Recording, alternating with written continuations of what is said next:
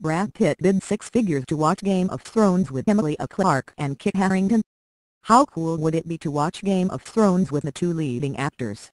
It turns out, we're not the only ones who would jump at the chance to do so. Brad Pitt actually put his money where his mouth was.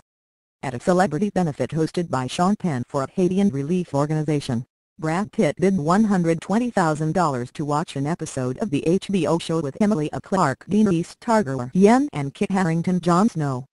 Unfortunately, the A-lister lost out to a bid of $160,000. He didn't go home empty-handed.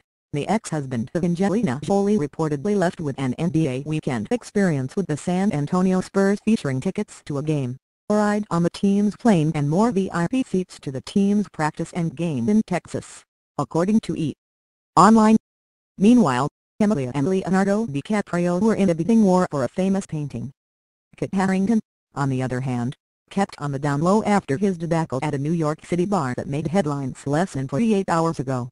Apparently, the King in the North couldn't handle his liquor after a long night at Barfly.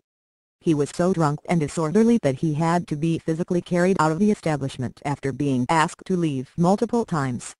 Brad Pitt is said to be casually dating these days.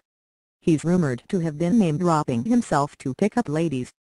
This comes after Angelina Jolie filed for divorce from Pitt, allegedly stemming from alcohol abuse that reared its head in an alleged physical altercation between him and his son, Maddox Jolie Pitt.